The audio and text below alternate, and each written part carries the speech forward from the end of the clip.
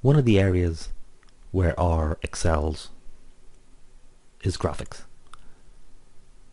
And so they've included a collection of demos to showcase the kind of thing that it can do.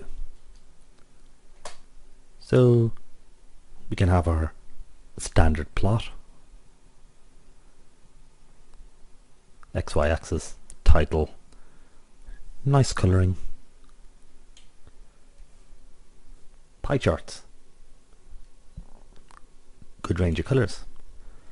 The nice thing here is that it includes the code that was used to generate these plots. So if you see something you like, you can kind of go, oh, okay, so the command for pie chart is pie rainbow 24. So you get that nice spectrum effect. I can change the radius and so on.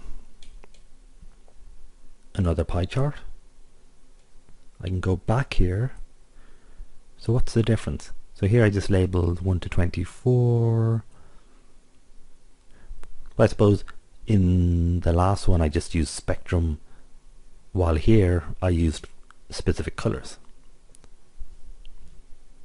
This is a nice plot, since you can have not just the data point, but maybe the max and the min.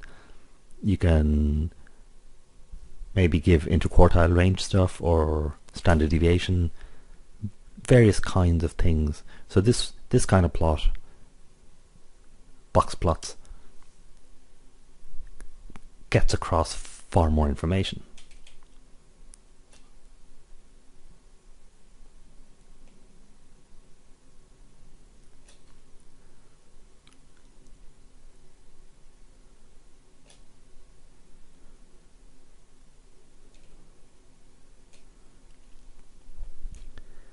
This is my favorite kind of plot in R, since when you begin with your data, you can just plot one variable against the other and get lots of information this way.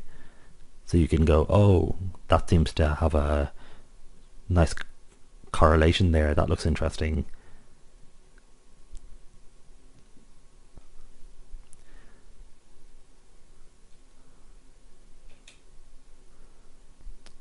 Lovely contour stuff.